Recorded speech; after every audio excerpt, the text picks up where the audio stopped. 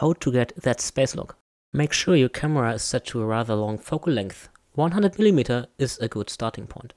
Space is dark, so change your world background to be black. Now it's too dark. Add a lamp of type sun. We want a very high contrast. Increase the strength of the sun to 100.